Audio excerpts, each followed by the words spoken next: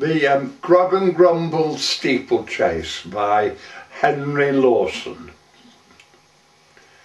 Twixt the coastline and the border lay the town of Grog Grumble in the days afore the bushman was a dull and heartless drudge. And they say the local meeting was a drunken rough and tumble which was ended very often by an inquest on the judge. And they say the city talent very often caught a tartar in the Grog and Grumble starter and retired with broken heads. For the fortune, life and safety of the Grog and Grumble starter mostly hung upon the finish of the local thoroughbreds. Pat M'Dermott was the owner of a horse they called the Screamer, which he called a quickish step betwixt the Darling and the sea. And I think it very doubtful if this stomach-troubled dreamer ever saw a more outrageous piece of equine scenery, for its points were most decided from its end to its beginning. It had eyes of different colours, and his legs they wasn't mates. Pat M'Dermott said they always came within a flip of winning, and his sire was out from England and his dam was from the States.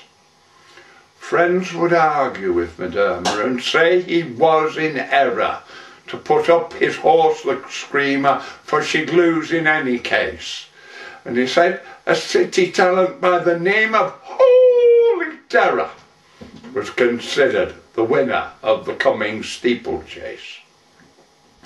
But he said he had the knowledge to come in when it was raining, and irrelevantly mentioned that he knew the time of day. So he rose in their opinion. It was noted that the training of the Screamer was conducted in a dark, mysterious way. Well, the day arrived in glory. 'Twas a day of jubilation with the careless-hearted bushmen for 100 miles around, and the rum and beer and whisky came in wagons from the station, and the Holy Terror talent was the first upon the ground. Judge M'Ard, with whose opinion it was scarcely safe to wrestle, took his dangerous position on the Barkin's hapling stand. He was what the local Stiggins used to speak of as a vessel of wrath, and he had a bludgeon which he carried in his hand. "Off you go," the starter shouted, as fell down a stupid jockey. Off they started, in disorder, left the jockey where he lay, and they pumped and rolled and galloped down that rugged course and rocky, till the thumping of the Screamer could be heard a mile away.